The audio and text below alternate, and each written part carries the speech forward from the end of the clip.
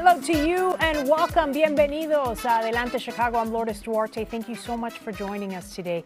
We're going to begin with the crisis in Venezuela. It has resulted in the largest exodus in Latin America in years. There are questions over whether even more Venezuelans will be leaving that country. Is there a pathway to a resolution? That is a big question. Ana Gil Garcia, Dr. Ana Gil Garcia of the Venezuelan Alliance is here now with some answers. Always very nice to talk to you. Thank you for joining us. Thank you, Lourdes. It's always nice to see you again. I want to begin just by asking you the results of this election. It's been 2 weeks since the election took place, since people voted. Where do things stand right now? Because it doesn't seem like there's really a resolution. Yeah, you're right. Unfortunately, the 2 weeks ago, we were July 28th, we were in a celebratory mode.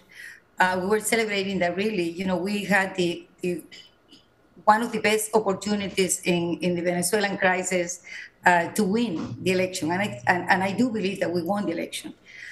So to that point, after the 28th, Maduro declared himself or the National Electoral Council declared Maduro the winner with 51% and 44% for Edmundo Gonzalez, who was our candidate. In 1 week, many things has happened. Of course, the international community immediately,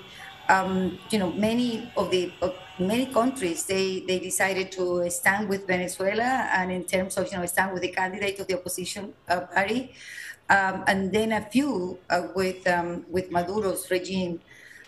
United States was one of those first who decided to say, well, the president-elect is Edmundo Gonzalez. We also have Uruguay and Argentina, and some countries in the European communities, they have indicated that they are, in favor of the Edmundo Gonzalez as the president-elect. But despite all of that, and despite that support for the opposition leader in Venezuela by the U.S., nothing has happened. I mean, we were just looking at pictures of what was going on the streets of Venezuela, and you continue to see those protests. So we still, to this day, have not seen the vote tallies, right, of that election to confirm, in fact, who the real winner is. Yeah, the opposition has really the tallies, and they were able to show, actually, there is a digital, we can go into the website and you can see vote by vote. So which is unique. That's a platform that the opposition was really putting together for a long time. Mm-hmm. And that's the reason why we know that we have the votes. So Edmundo really has around 70% of the population vote. But meaning the tally that Maduro is saying that he has, because he obviously says that he has something different, but he still hasn't been able to come forward with whatever paperwork. He hasn't been able to come forward, with any tally, with any votes. Unfortunately, this morning, the Supreme Court from Venezuela decided to support again, Nicolás Maduro as the winner.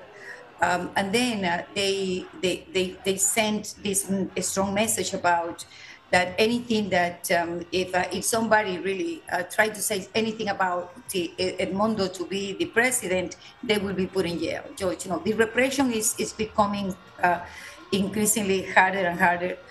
We see right now more than 1,000 civilians are detained. We have already 15 people has been killed. Mm-hmm. People have been look at their homes, and if they have anything to say about the opposition and being in favor of the opposition. So we are in a particular crisis right now. Yeah, and despite numbers like that, which you've mentioned, more than 1,000 jailed, more than a dozen people have been killed, those protests on the street are not letting up. People in Venezuela feel like this is a time for them where they want to see real change. As you look at this and you've seen the evolution of what's happened in Venezuela over the last 2 decades, where do you see things going from here on out? I think that this was for us, I think it was the time. And when I say that, it's because the other elections has been very different. the other elections, the regime, they had some support from the population, not this time. We have to remember there are more than 8 million Venezuelans already outside Venezuela. And all of them, they have families in Venezuela. And one of the major, actually, the theme for the opposition campaign was about returning, going back. And so all those families were going out just to make sure that their families, their children, their nephews, their nieces, they were coming back. And I think that really was in the brain of everybody when they were just emotionally. This was more a spiritual campaign, more, rather than being a normal campaign. Now, what is the direction of the country right now? We have to be patient. I think the international community is going to be more supportive. We have to. This is something that the longer that we wait, unfortunately, what is going to happen is the people is going to start just going and getting depressed, and this sentiment of failure is going to come back again, and we can't really afford right now to be in that position anymore. And we continue to see people leaving Venezuela. We know obviously here in Chicago, we now have a large Venezuelan community with just in the last, couple of years, 45,000 being brought here from the Texas border. So you see that migration continuing. We appreciate. And Lourdes, very recently, just this week, we've been receiving in the alliance, the Illinois Venezuelan Alliance website, people from Venezuela asking us for a sponsorship. Yeah. Okay. So that's really is an indicator that the sentiment right now is where we're going to have to lead the game, and they're getting ready for that. Thank you, Dr. Hill. We appreciate your insight. We will talk to you again soon.